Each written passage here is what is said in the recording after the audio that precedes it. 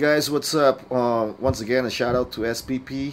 I'm running here a load test uh, on my lithium-ion batteries.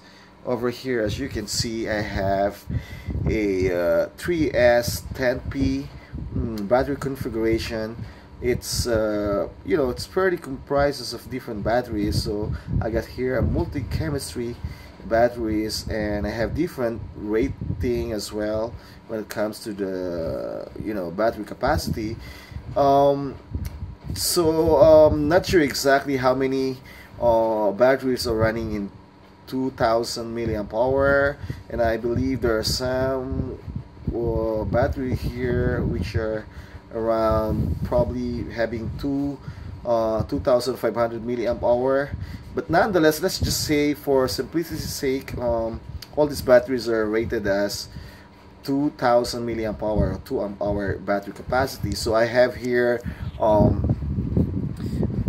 let me just go closer a little bit here. So I get here a 3S10P, and so that would translate, given a 2000 milliamp hour, that would translate to 2 multiplied by 10, so that's 20 amp hour battery capacity.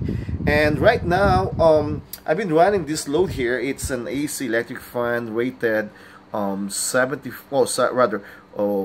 watts AC fan here, which is connected through an inverter here. Okay, and because I'm running off through an inverter, and I have some other mini loads, I would say here, like a voltmeter here and some LEDs on the switch.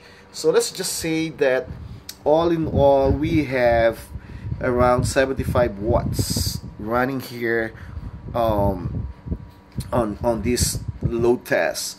So roughly, based on the parameters that we have, so if we get 20 amp hour battery times 11.1 nominal voltage, that would be somewhere around 222 amp hour, something like that, right? And that 2000 watt, 2200 something watt hour. So if we divide it with our load, which is say 75 watts, we'll probably have we should be able to run this fan here for around 2.5 to 3 hours running time. And right now, I started this test a couple of hours ago. Fairly much the fan has been running for around 3 hours now, and when I started here I got a full charge battery, so it was like around 11.6 batteries. Now you can see here that it is down to 10.8 and still swinging back and forth.